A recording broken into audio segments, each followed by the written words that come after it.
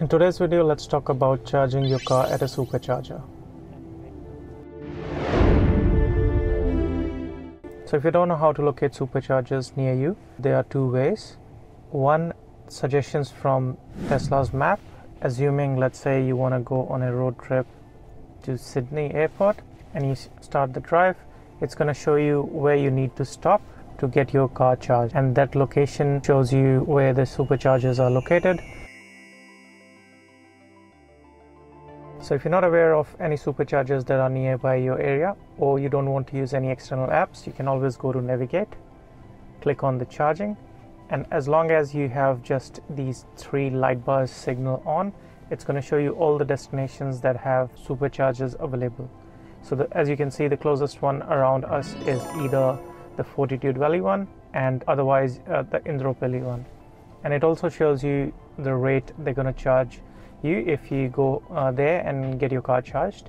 As you can see, the Indooroopilly one is 250 kilowatt max charger and the Fortitude Valley is 125 kilowatt. So depending on what you need to charge your car, you can always go and make that decision. Ideally, if you want to maximize the rate of charging, the car battery needs to be around 10% or a bit less than that, and that's going to assure your car charging at the max rate possible. So after you decide which supercharger to use, you can always click on this button here, and it's going to give you further breakdown of the information. But before that, look at these numbers representing how many hours are available. As you can see here, it says 4, 8. So if I go to Indooroopilly, there are 8 hours available in that supercharger spot.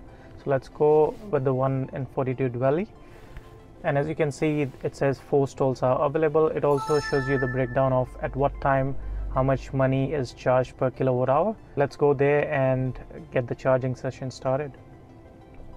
Another thing to keep in mind is if you want to use supercharger, always put it in the destination of your map, as that allows your car to prepare for the supercharging session that you're about to have. As I can show you, if I hit, let's say, drive, you can see the information there. It says preconditioning battery for fast charging, and that allows the car battery to be set to optimal temperature.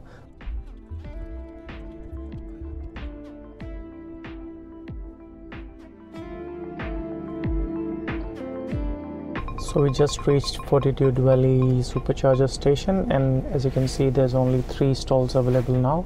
There's already a car charging at one of the stations. So let's reverse in and start the charging of this one.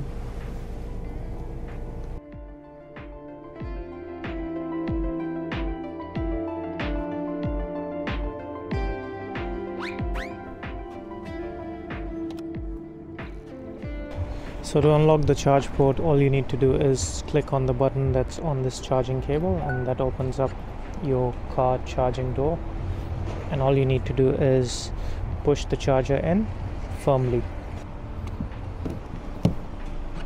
Once the charger is connected, the LED indicator starts to blink. The blue means it's trying to connect to the car, and as soon as the charging starts, it's going to turn to green. As you can see, the charging LED turned to green, which means the charging session has started.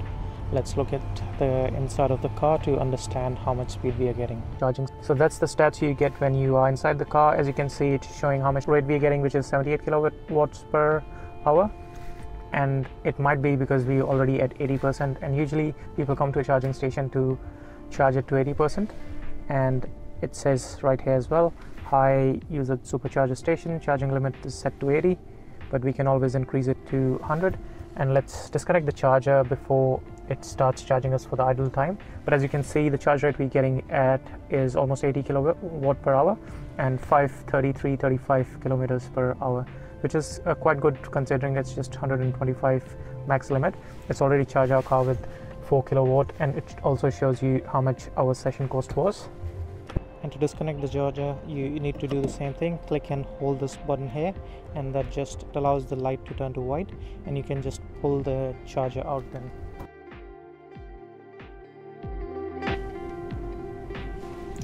So yeah, that was a quick intro to Tesla Supercharger charging station when using Model 3 or Model Y. It's a quick alternative to having to look for other Type 2 chargers or free CCS chargers, as the Tesla Supercharger network is way more reliable. So keep in mind, Tesla Superchargers are meant to be used only as a top-up option when you're traveling farther distances than your car provides the range for, as it can negatively impact the storage capacity of the battery cells and hence reduce the max range available for you to drive on your each full charge. So stay tuned for more videos of quick series where I explain various features and settings that you can use to maximize the ownership experience of a Tesla Model 3 or Model Y.